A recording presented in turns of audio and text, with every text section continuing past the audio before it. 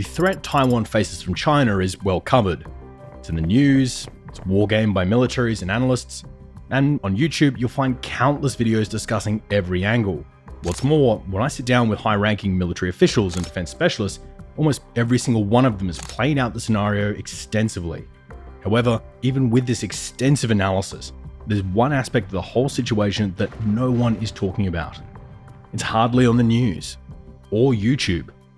And even if you take a look at the most cited and quoted military analysis on the subject, it doesn't even mention it. And when I ask those same officials off the record about this part of the issue, their response is inevitably something like, "Oh, okay."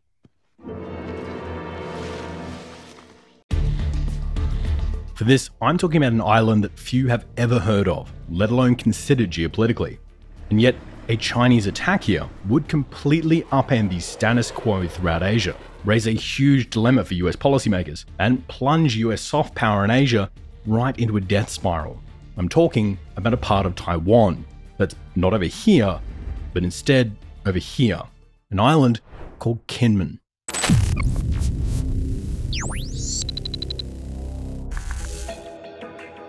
Whilst Kinmen is recognized as a part of Taiwan, it sits just a few kilometers from the Chinese mainland, just east of the bustling city of Xiamen. In fact, it's 30 times closer to Xiamen than it is to Taipei. From Kinmen, you can actually see the Chinese mainland, and yet for 80 years it's operated as a part of Taiwan, democracy and all. During China's civil war, the communists pushed their nationalist opponents out of mainland China. However, in addition to Taiwan, the Kuomintang were able to hold on to this island, even repelling an invasion with heavy losses to the attackers. Later on in the Cold War, the islands were again a place of conflict, with China openly shelling the islands. But today, those beach spikes, artillery and fortifications that once defended the island are all getting pretty old. And while during the Cold War Taiwan garrisoned 100,000 troops on the island, today they only garrison around 2,500. The terrain of which presents few difficulties for the defenders, with no notable mountains or natural defenses to complicate things for any invader. So if the Chinese chose to attack with, say, an amphibious landing, preceded by a shock and awe missile campaign on a few targets, the estimates indicate that the whole campaign might likely be over in under 6 to 10 hours. And if all of this were to happen at a time when Western defense and strategic personnel were largely out of town or off duty, like during a Thanksgiving or Christmas period for instance, when it would take longer to scramble the appropriate people, by morning, Kinmen's takeover would likely be a fait accompli. And even if signals intelligence gave the US a heads up, they'd have few military options to actually be able to stop it. There's no US troops on Kinmen, or sufficiently nearby, to be able to get there in time. And to those of you watching the war in Ukraine closely, a lot of this may be starting to sound eerily familiar. Back in February 2014, Russia launched a lightning assault on Crimea, employing forces with their Russian army markings hidden, in addition to private military companies, to carry out a swift takeover of the area.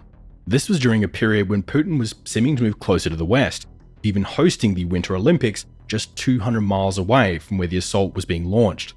The Ukrainian garrison of around 20,000 soldiers, as well as many policymakers in the West, were completely caught off guard by this. And by the time Washington or Kiev could figure out how they should respond, the local garrisons had already surrendered.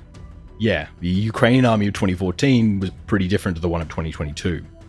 These tactics allowed Russia to overwhelm Crimea in essentially 2 days, including its key naval bases and the 4 million residents living in the peninsula, all without suffering a military response from the West.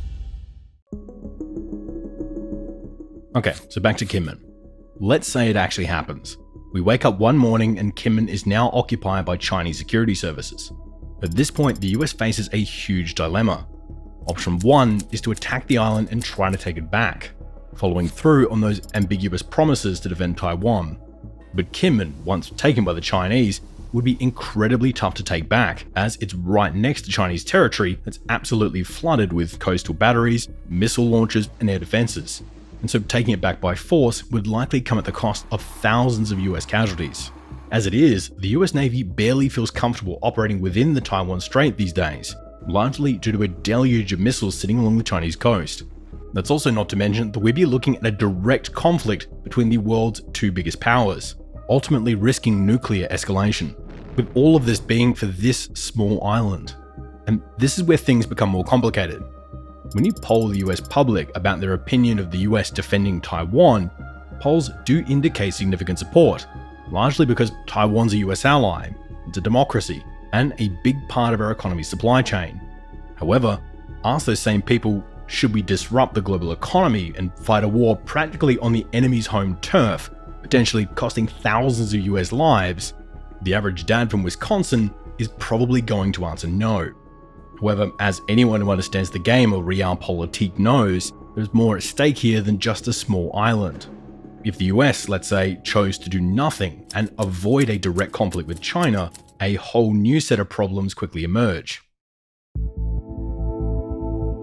For a moment, imagine Beijing invades and occupies the island. Inevitably, you will have news sites sharing imagery of Taiwanese residents from Kinmen protesting this takeover, or even being detained or mistreated by Chinese forces, which will also inevitably spark outrage and protests across multiple countries, as well as a million hot takes on YouTube. All of this unfolding as the United States does nothing, which to many will make the US look weak and ineffectual in this theater, with countries like Vietnam, the Philippines, and Indonesia all taking pretty close note.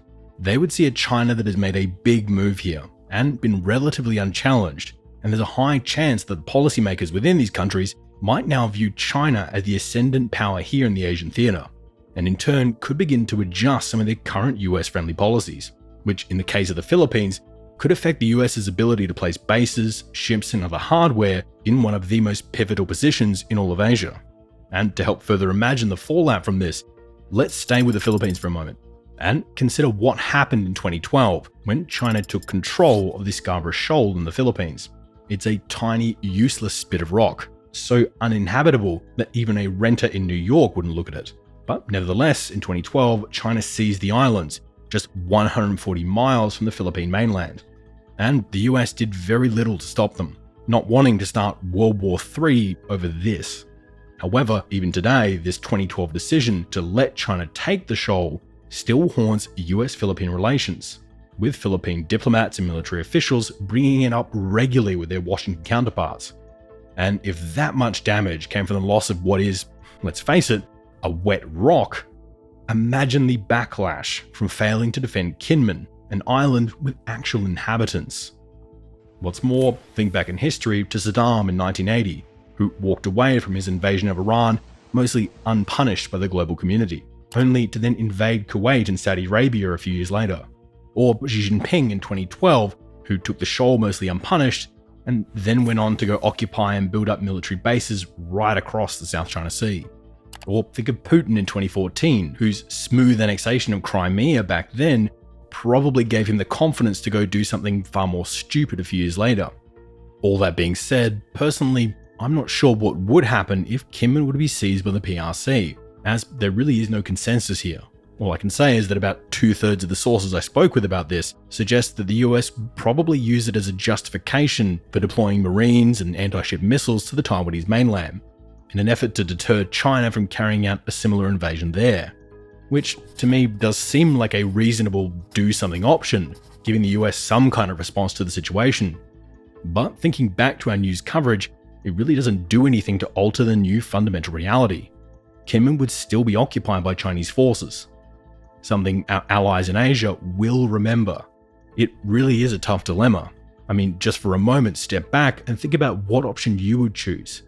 Would you choose option 1 and stand up to aggression, risking an incredibly costly war?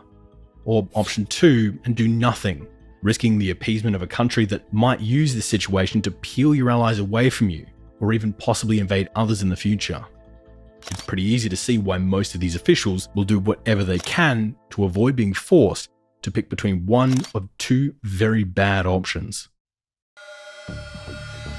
Thanks again for watching. If you enjoyed considering the strategic challenges within this one, next you should check out this video, taking you through the complications the US military would face carrying out an invasion of North Korea.